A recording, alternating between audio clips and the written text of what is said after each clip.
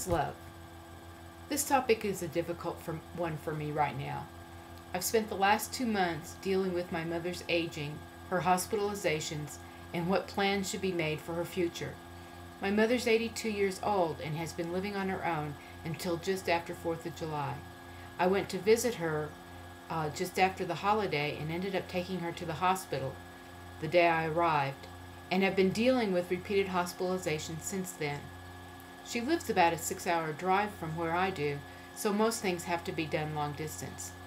This period has highlighted for me what love really is, as I have had to draw on my own love of my mom almost daily to keep from getting too exasperated about what's happening to her, her changing confusion, and my long-distance responsibilities.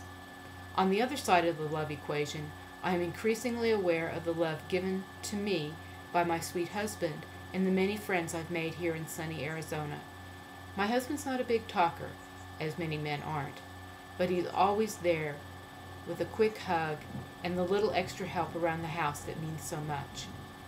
There are lots of ways for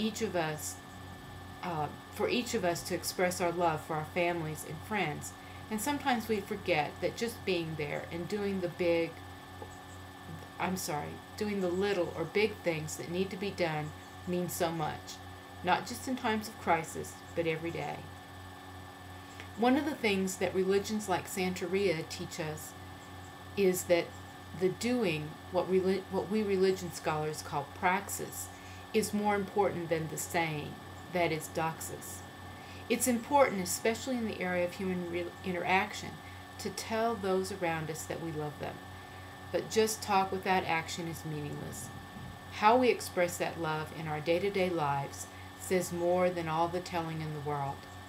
Within Santeria, we express our love for the Orisha by our daily actions of devotion, and we experience their love for us in the daily gifts of good fortune and blessings that come our way. There is very little theology in Santeria and its sister religions, nothing that you have to believe. Instead, this is a religion of ritual, of participating in the big and little practices that make up our religious lives. I was struck early on in my learning about this religion by how often the word work is used to describe ritual activity. We work for the Orisha and they work in turn for us. As I grew and eventually became fully initiated into the religion, I learned just how much work was involved in being a Santeria practitioner. Our rituals are hard work. They involve hours, often days, of intense physical activities. It's not possible to stand around and tell everybody how much you love the Orisha. You'd be laughed out the door. Instead, you have to get in there and help move. You have to get in there and help move the ritual forward by your willing hands. I think that this kind of religious orientation is good preparation for the world of real life, where all of us will, at one time or another, have to show our love for ourselves and others, not by words, but by work. Sometimes hard physical work, but sometimes the emotional work of hanging in there when the going gets rough and the rewards seem few or far away. I can tell my mom I love her, but it is by trying to make her life work as well as possible given her current circumstances, by calling her when there's nothing new to say, and by badgering her medical team for updates on her condition, that I really tell her that I love her and will continue to love her no matter what.